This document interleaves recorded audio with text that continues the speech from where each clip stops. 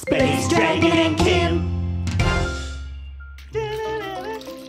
I'm shaking the soda bottle all over the place. I shake, shake, shake, shake, shake. I can't wait to see Kim's face. Hey, Space Dragon. Hey, Kim. I bought you this delicious Scream soda to say thanks for letting me babysit your pet Budgie. Oh. He was delicious. What? Delightful. Oh. I meant to say delightful. Well, thank you. That is very sweet of you. Space Dragon! That was amazing. Let's see that again in super slow-mo.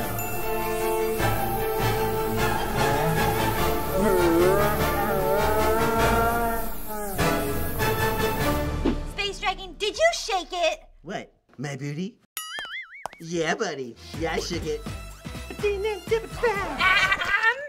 Oh, the pop? Yeah, of course I shook it. I shake all my food before I eat it to make sure it's not gonna put up a fight. Nothing. So why did the soda fly everywhere like that? Oh, well, there's a perfectly scientific explanation for that. Air pressure and stuff! Yeah, what he said. Air pressure and stuff.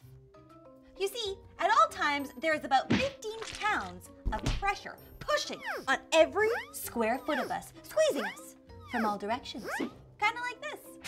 Mustard crush! Mustard everywhere. That was awesome. Okay, but like, why aren't we being squashed then like that poor mustard bottle? The reason is because there's the same amount of pressure inside your body pushing back outwards so that you don't get crushed. Take that, air. You can't crush me, you punk. But what does air pressure have to do with a soda pop exploding?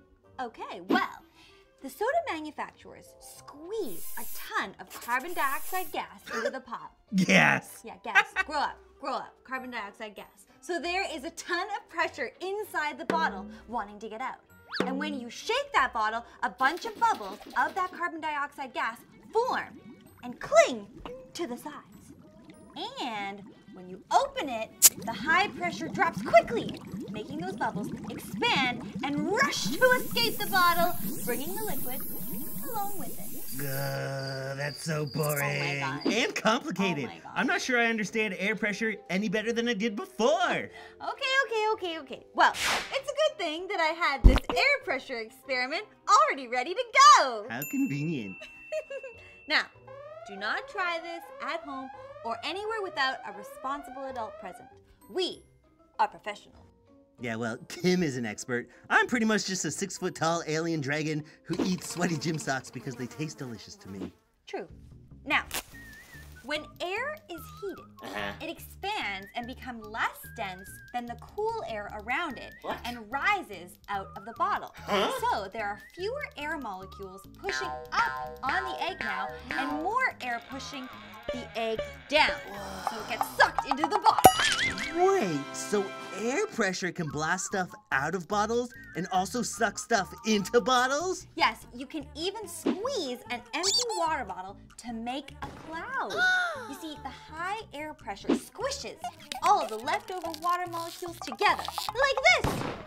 Cool, but I'm still a bit confused. This is so frustrating. Well, I'm about to turn that frustration into excitement. So, keep this, lizard face. Okay.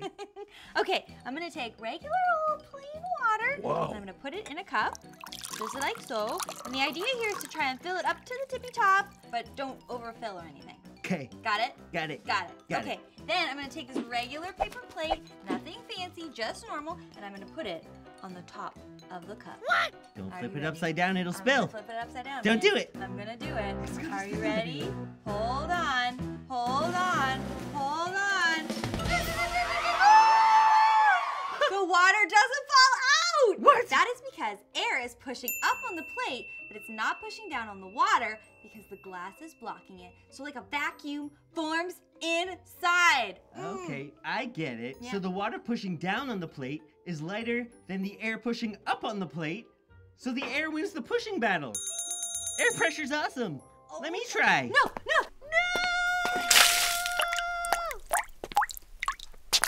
Space Dragon! Oops. Give me an R. R? Give me a U. U. Give me an N. N. What does that spell? Run. Good idea. You better run.